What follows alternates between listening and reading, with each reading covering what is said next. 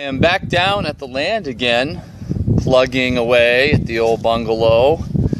So I figured I'd give you an update of what I'm up to right now. This is our bungalow, our Gothic arch building.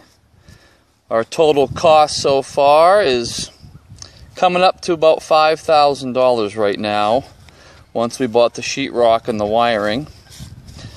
When we left off last, I was going to do some boring wiring. So I'll take you in and show you what I'm up to. I did manage to get more done than just the wiring. That actually didn't take that long.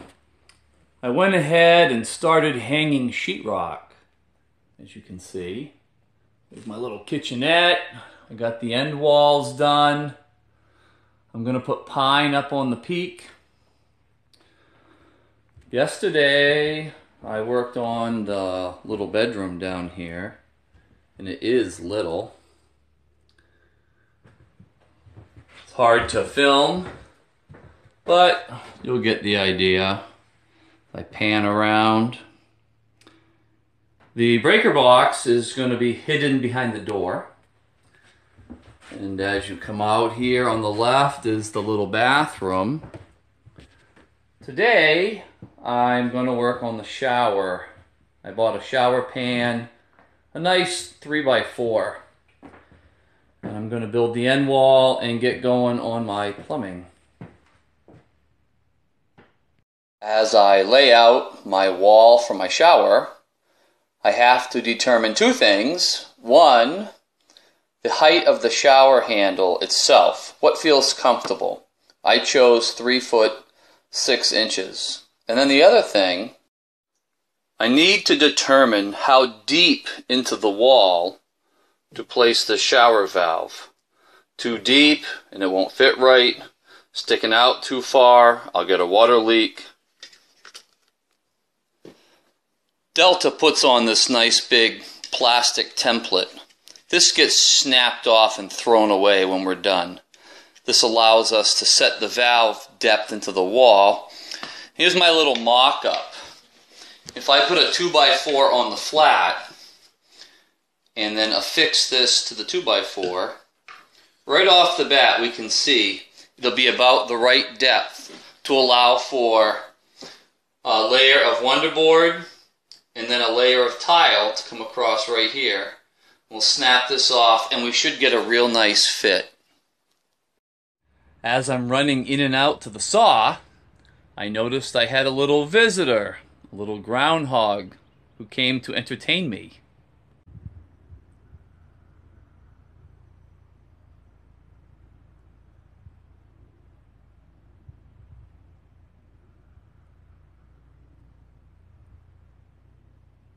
I'm going to conduct a little test here. I'm put a cinder block on top of the groundhog's little burrow he started. And I'm going to see if he can lift the cinder block or get out while I'm over here cutting up some wood.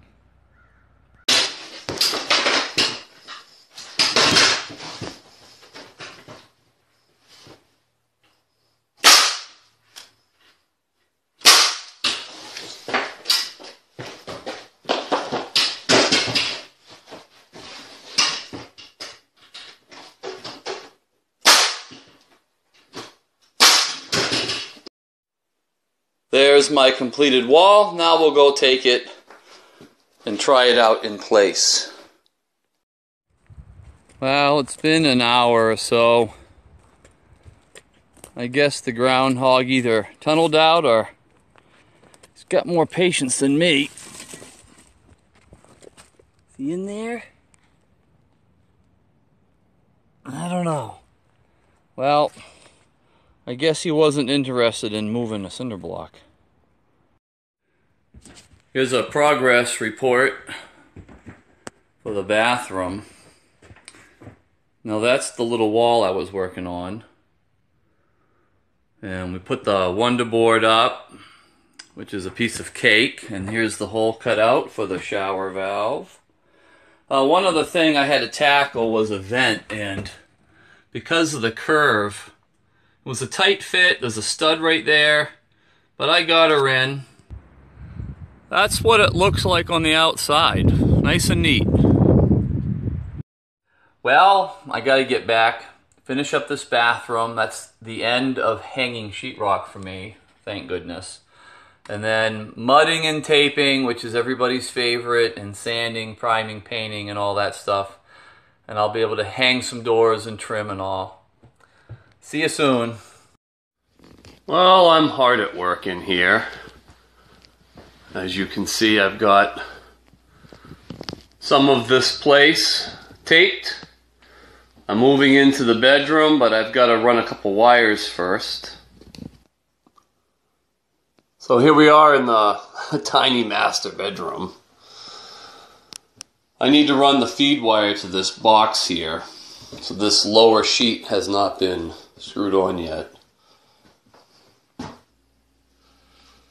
Well, as I work, I can't help but remember seeing many pictures, and I've been at many jobs where the drywall work was done wrong.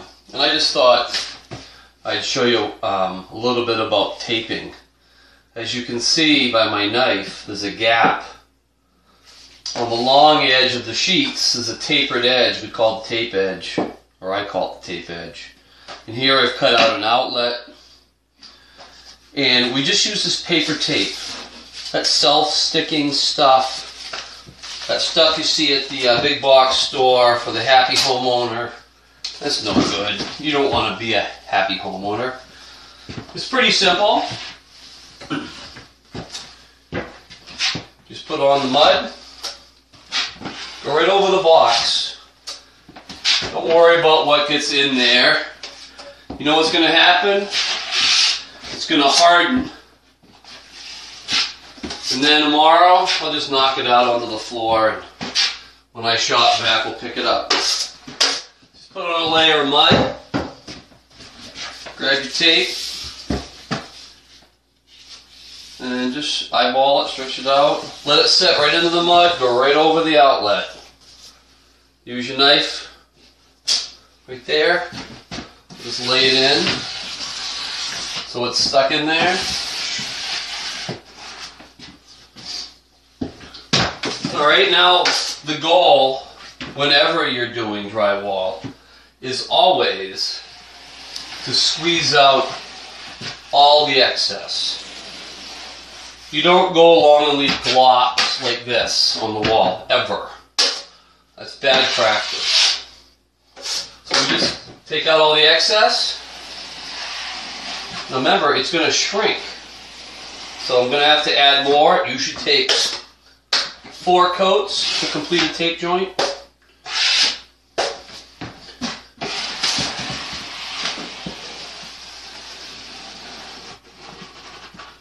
It can be a pain at the corner. Little.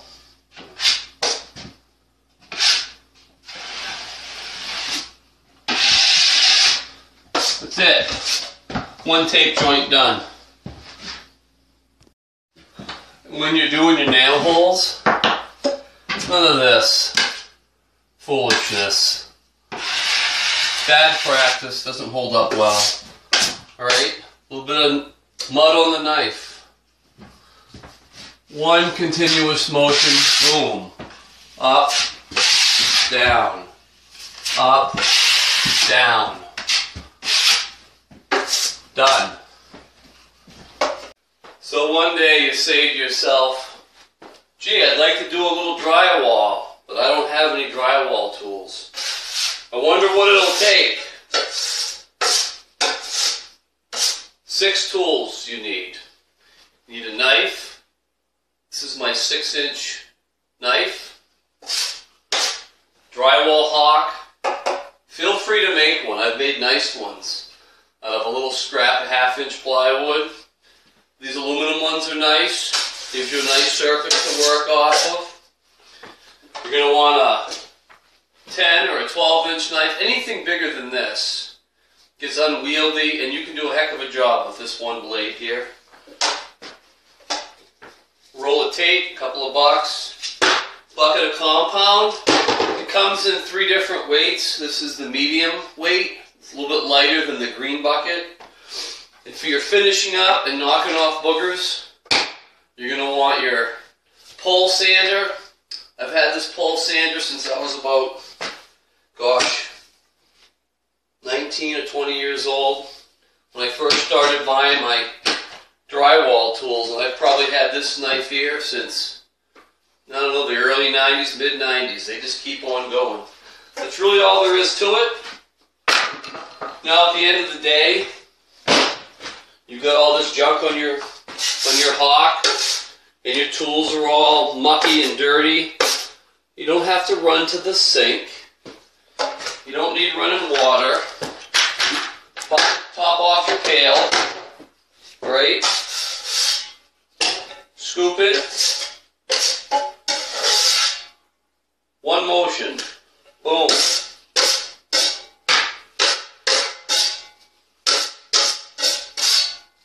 Alright? The rest will dry. Tomorrow we'll clean this up. Same with the knife. You want your knife clean? Same thing. Scrape, scrape, boom. Scrape, scrape, boom. Scrape, scrape, boom. They'll dry. Tomorrow we'll just brush them off. We're done for the day. I decided against using this 10-2. I wanted to run 4 small circuits and have a little more power here. So I ordered a roll of 10-3. So that's 3 conductors and a ground. And looky what we have here. Now I went on eBay. I went to the absolute cheapest seller on eBay. I didn't care who it was. And look where this package came from, boys and girls. Can you see that? Home Cheapo. So I don't know what the deal is. I have ordered 3 rolls of wire from 3 completely different sellers on eBay. All 3, including the shipping, were much cheaper than what the wire cost at Home Depot or at Lowe's. That's why I ordered it online. And guess what? All 3 rolls came from Home Depot or Lowe's, shipped and handed to me for less than it is in the store. I don't know what the deal is with that. Be a smart shopper. There's great deals on eBay, and sometimes you can even ditch the old sales tax too. Do you believe in angels? There are 3 that come check out what I'm doing every once in a while. Listen.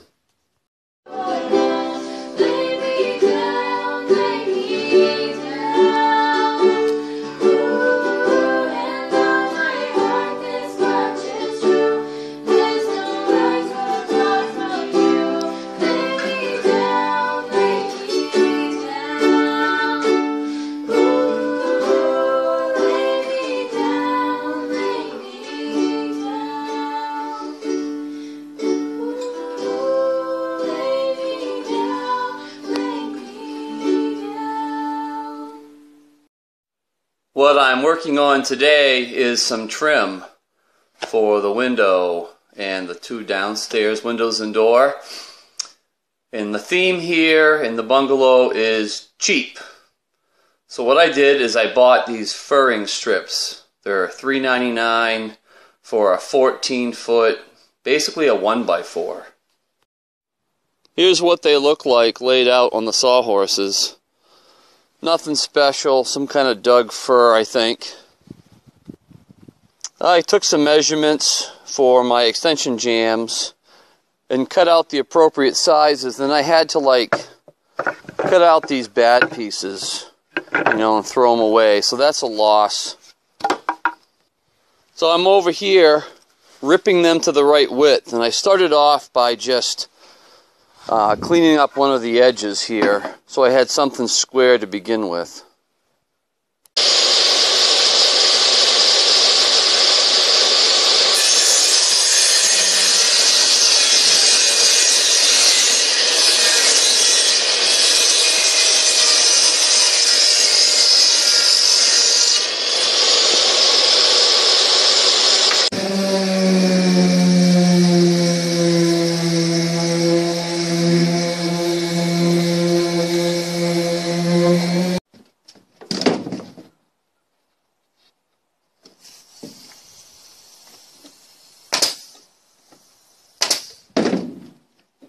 just drop our extension jam into place.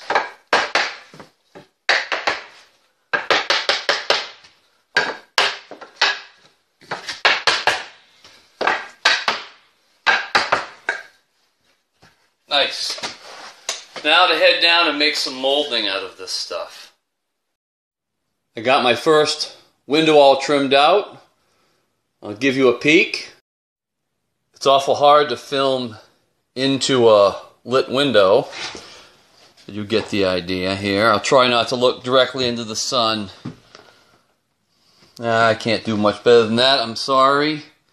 But those fern strips, they came out nice. We're going to urethane them, and I think that'll do just fine. Man, I was really on a roll, and I was getting trim cut for the other windows and the door, and thinking about heading down to the lumber yard for a little more, when disaster struck.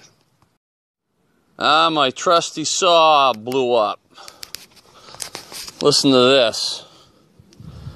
I've babied this thing. It's had a good life. Whoa, listen.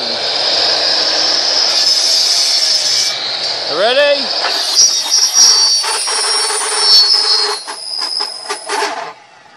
All right, that's not good. I think the blade's gonna come off or something. I'm gonna have to call it quits for now, I guess, and end this video. Now that my saw is down, I'll head out, look for a new saw. And I've got a whole list of other projects going on in here. And in this brain of mine is some musical stuff I'm hoping to come up with. Share it with you later. See ya.